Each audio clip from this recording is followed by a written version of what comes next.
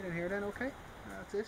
Anne-Marie O'Gorman, captain. Yes. Looking forward to the All-Ireland final. Not for the first time, your second All-Ireland final? Yes, that's right. We were here in 2012. We played Parnells of London back then, so we were unlucky that day. We were just bet by a stronger, more physical team, and I mean it's going to stand to us hopefully this year now that we will come away with the win. Yeah, sorry to take you all the way back there, but go back to there and maybe the feeling at the final whistle, not winning, seeing the other team celebrating. I mean, how have you brought that with you? How does it help you now? If anything, it's nearly more firepower just to get us over the line. I mean, I was actually captain back then as well, so I really do feel that it's a second shot that I've got and I'm not going to miss out on the opportunity. I have a huge amount of girls behind me now that I believe in 100%, and the talent that we have I definitely think can take us over the line this year. You've used the word fire a couple of times. What exactly does that translate into?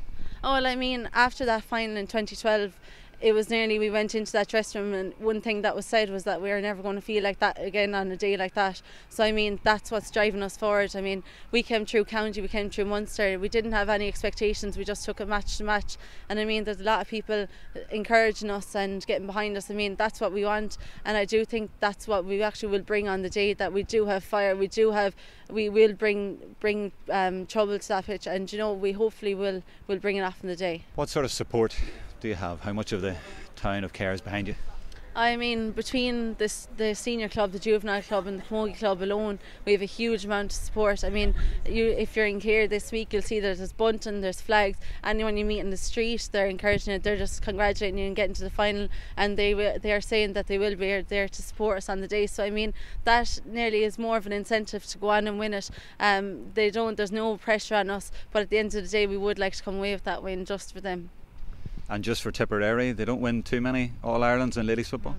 No, I mean, and it might be just to wake the rest of the country up to see that Tipperary do have good quality footballers and that we actually are coming through. Like I said, we are a young team, so I mean, it's just about building them and keeping that intensity and encouragement there for the younger girls. I do really feel that we've really upped it this year, and Tipperary do have a lot to show when it comes to football. I can sense the passion in your voice, not just for Cahir, for Tipperary, but for ladies football. It just feels that you really love the game and it does a lot for you.